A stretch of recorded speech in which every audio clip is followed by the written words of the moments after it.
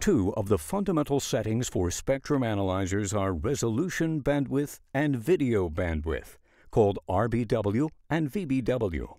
These settings have major impact on how signals are shown on screen. Anritsu Handheld Spectrum Analyzers have default settings for resolution bandwidth and video bandwidth that are good for general signal viewing. For some signals, different settings are needed to be able to make measurements. You can use a wide RBW to get fast measurements at the expense of higher received noise and reduced frequency resolution, or you can use a narrower RBW with slower sweeps to reduce noise, get better frequency resolution, and increase sensitivity. Because you have the freedom to set the resolution bandwidth from 3 MHz all the way down to 1 Hz, you can make the trade-off that makes sense for your measurement. As the name implies, one of the chief reasons to use a narrow resolution bandwidth is to improve frequency resolution, the ability to separate multiple signals that are close together in frequency. In this sweep, the big signal at the center of the screen appears to be one signal. However, by going to a narrower span with a narrower resolution bandwidth, you can see that the big signal is actually multiple signals. There is a trade-off between sweep speed and resolution bandwidth selection. The wider the RBW, the faster the sweep.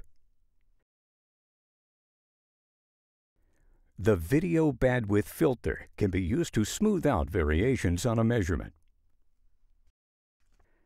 This measurement is made using automatic settings.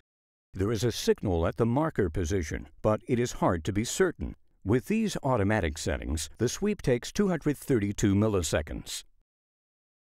The RMS detector can also be used to smooth out the trace. It also reduces the noise floor by around 3 dB. In this case, RMS detection is best for measuring noise and digitally modulated signals. Peak detection with narrow video bandwidth is best when looking for low-level CW signals, such as spurious signals or low-level harmonics. This measurement was made using a narrow video bandwidth to clean up noise variations on the trace.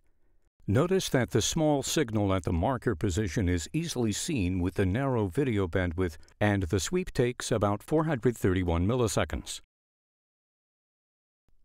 You can get just about the same results by averaging 20 traces, but it takes longer to get the results, about 2.3 seconds.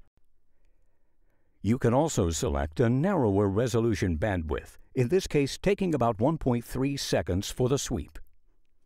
There is also a trade-off between sweep speed and video bandwidth selection, although it isn't nearly as dramatic as for resolution bandwidth. The default ratio of RBW to VBW is 3, meaning that the resolution bandwidth is 3 times the video bandwidth. You can change the ratio from 1 to 1 all the way to 3 million to 1. The higher the ratio, the narrower the video bandwidth for a given resolution bandwidth. With a ratio of 1 to 1, a 3 MHz resolution bandwidth gives you a 3 MHz video bandwidth, while a ratio of 3 million to 1 delivers a 1 Hz video bandwidth.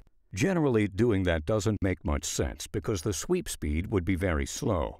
With a 3 MHz resolution bandwidth, a ratio of 100 or 1000 to 1 is enough to filter out enough noise that the trace is very smooth and the sweep speed is still fast.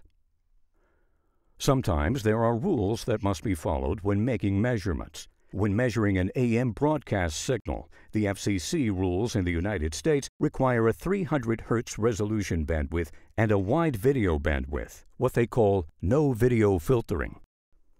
With the flexibility of Anritsu Handheld Spectrum Analyzers, measurements can be easily customized to achieve desired settings.